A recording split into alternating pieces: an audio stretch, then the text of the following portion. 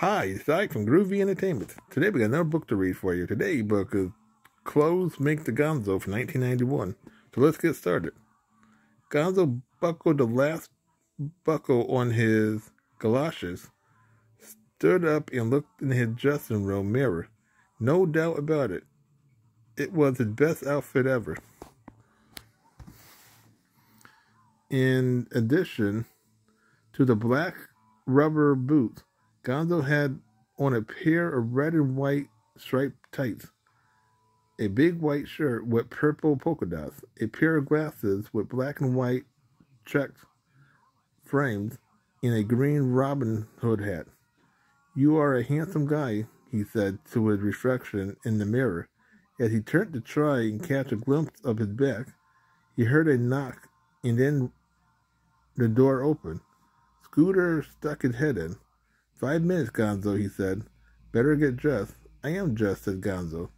"I mean, you better put on some clothes you are going to wear on stage," said Scooter. "I'm going to wear this," said Gonzo.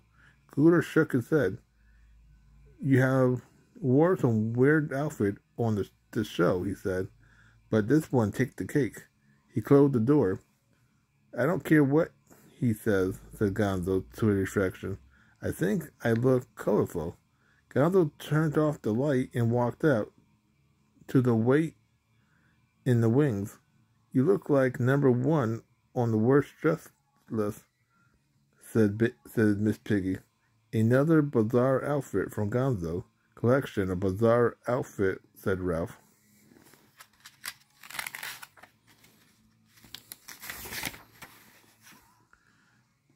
"This is no time to tease, Gonzo," said Kermit.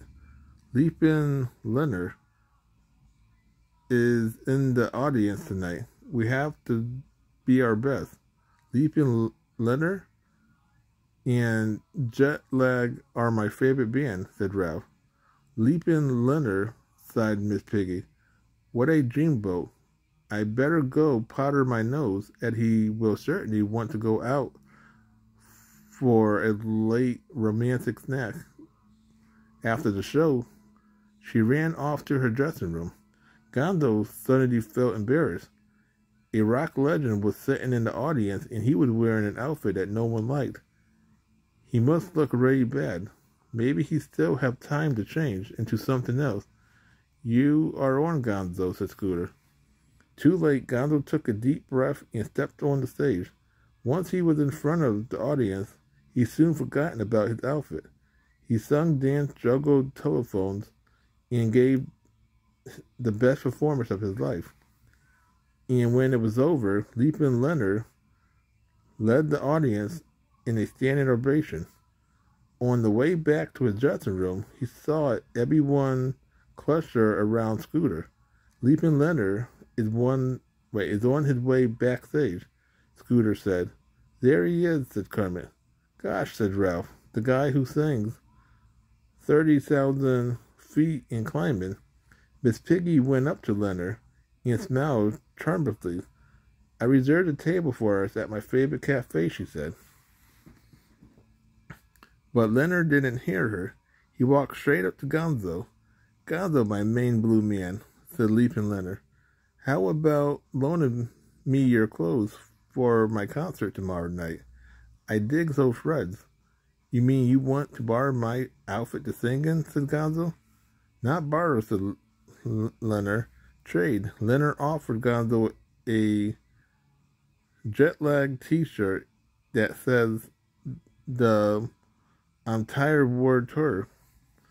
He also gave some blue jeans with interesting holes and enough tickets to his concert so the whole gang could go.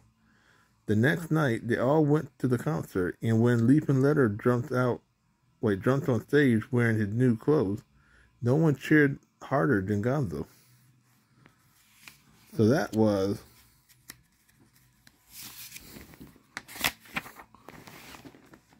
Clothes Make the Gonzo from 1991. So if you like, subscribe, share, and comment, and have a good every day with another video coming out real soon.